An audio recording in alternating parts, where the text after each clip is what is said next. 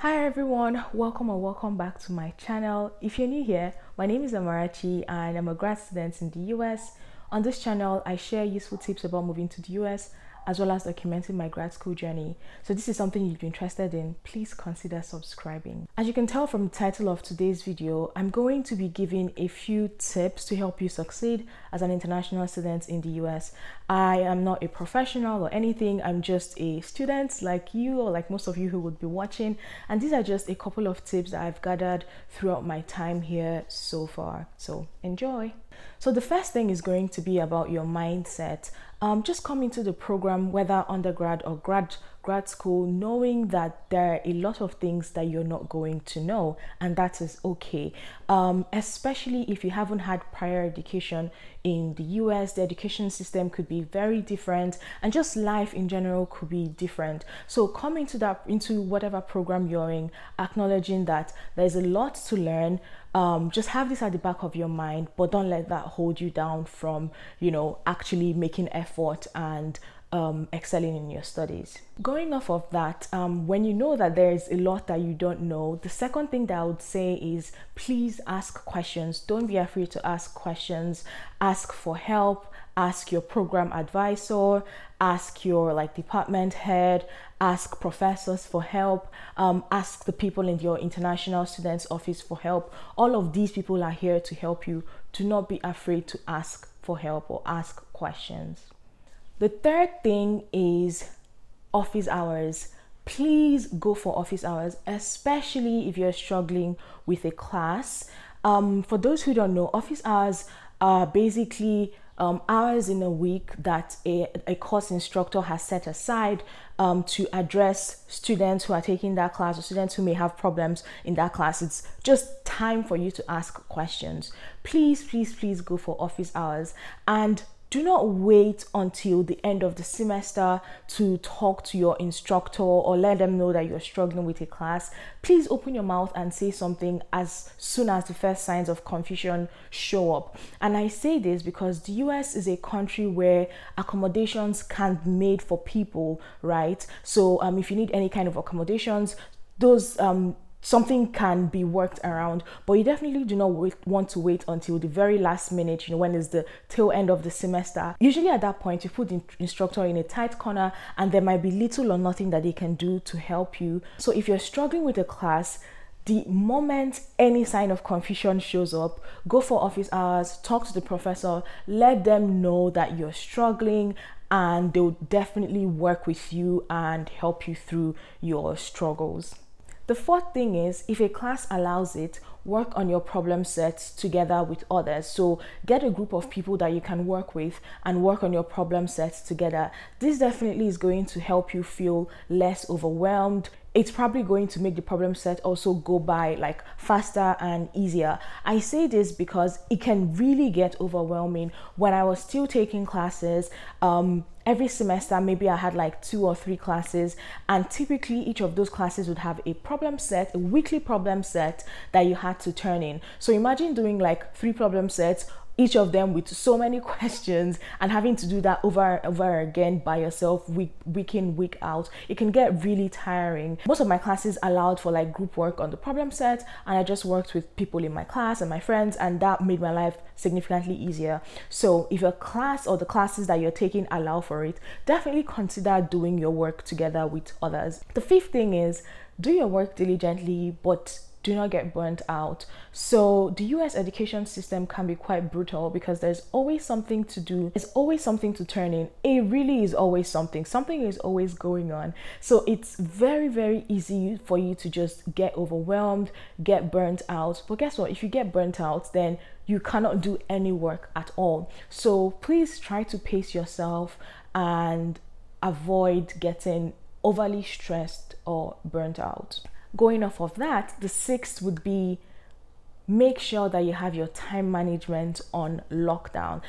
Make a schedule. In your schedule, block out time for the most important things. So classes, attending classes, doing your homework, studying for exams. If you're on a sport team or you do any extracurricular activity that is serious. Block out time for those as well on your daily schedule. You really need to be on top of your game with time management, because if you're not, you easily get left behind. I'm telling you, if you miss like 1 or 2 weeks of work, sometimes it could be really hard to catch up. So make sure that your time management is 100%, or at least strive for that. And if time management is something you're struggling with, find out if your school has any like centers or resources that help with like drawing up a schedule, that help with like time management. I know my school has a center that can help with that. So look into this and, you know, contact the center if that's available in your school, and they can help you figure out how to manage your time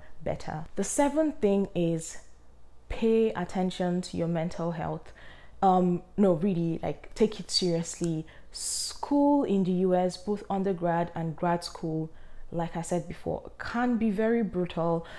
If you're struggling, if you need any kind of help, please make use of the resources that you have available on campus. And if you find that you might need extra help, you know, talk to people on campus. You can get like referrals for outside services and things like that.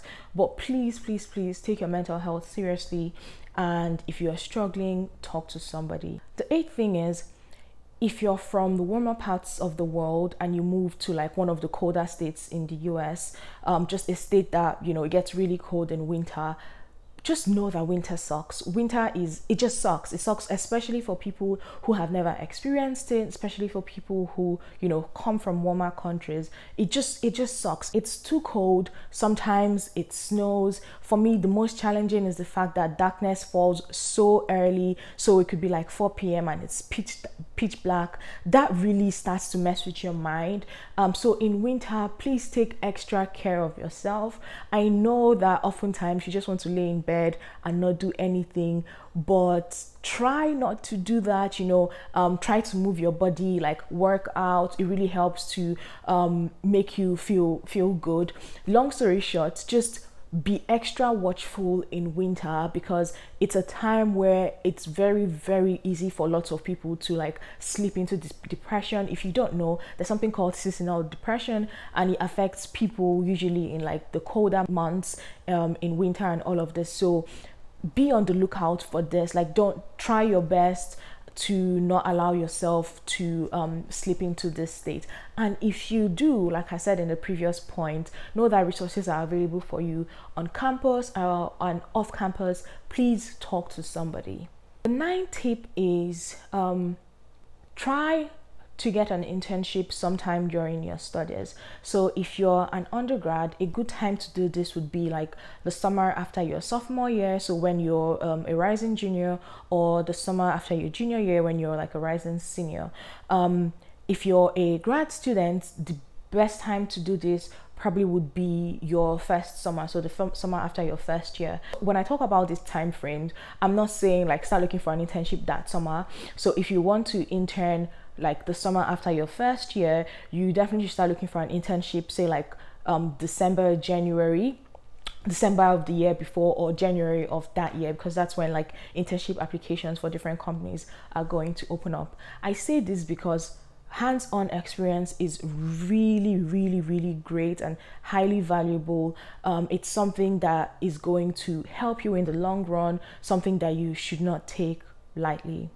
And you know, after graduation, this experience can come in handy. And in some cases, you know, some people even get full-time offers from places that they've interned in when they were studying. So, you know, it's always nice to just get ahead of the game, especially if you're an international student. Like, you need to do all you can to make use of all the resources that are available to you in this country. The 10th tip is, if you can help it, when looking for internships, focus your efforts on companies that have a track record of filing work permits for the international students that they hire. So there are lots of opportunities in the US, but unfortunately, not every company is willing to hire international students because they require like lots of paperwork. They need to file all of these work permits for them, and some companies just do not want to take on, I guess, that burden.